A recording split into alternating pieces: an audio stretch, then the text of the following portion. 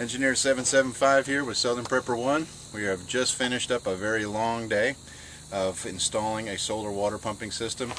You can kind of see how big the array is. 4 290 watt panels, controller, shut off, it's all in series.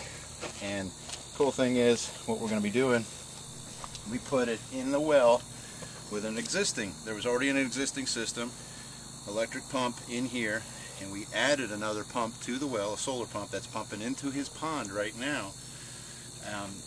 We're running out of sunlight because we've been working hard, but we've duplicated the system that he has on the grid with an off-grid system.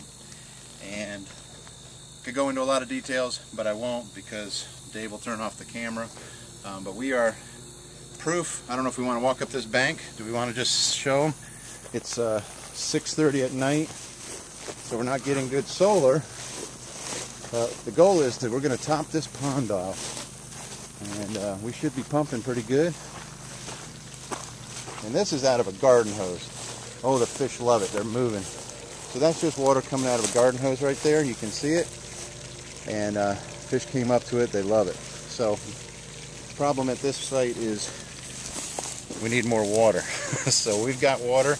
The well produces 20 gallons a minute. We're pumping 11 gallons a minute with a solar pump, a centrifugal solar pump. And love to help you if you need help. Come give me a comment. Go to our website, practicalpreppers.com. So we're just having fun in the sun, pumping water. If you got any more questions, let me know. Engineer 775 signing off.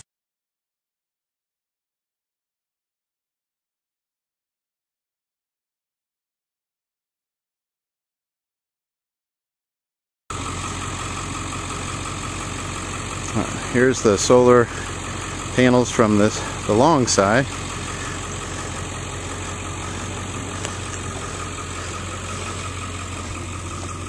Existing system, off-grid system, and solar modules. Alright, had fun. It works. It's great.